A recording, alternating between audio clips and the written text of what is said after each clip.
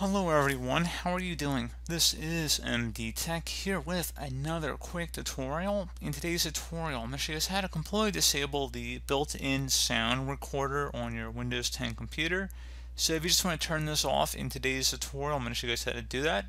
So it should be a pretty straightforward process, and without further ado, let's go ahead and jump right into it. So we're going to start off by opening up the Start menu, type in regedit, so regedit. Best result should come back a registry editor. You want to go ahead and right click on that and select Run as Administrator. If you are prompted with a user account control screen, select Yes. And now before you proceed in the registry, I would suggest you create a backup of it, so if anything were to go wrong, you could easily restore it back. And in order to create the backup, it's very simple. You just would select the File tab and then Export.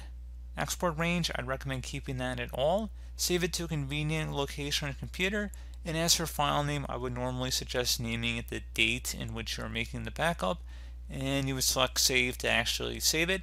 And if you ever need to import it back in, you just would select File and then Import and navigate to said file location. So again, very straightforward. And now we're ready to begin. So you want to start by double clicking on the HKey local machine folder, followed by doing the same thing with the software folder underneath.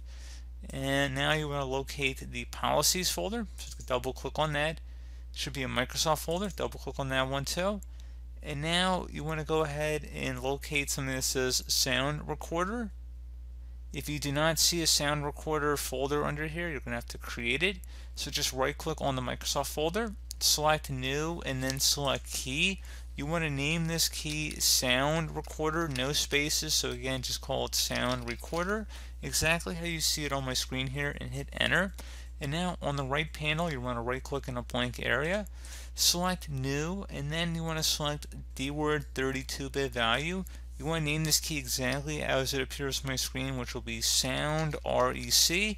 The sound is capitalized, so the first letter in sound is capitalized, and then lowercase REC. Once you have it exactly as it appears on my screen here, you want to go ahead and hit enter.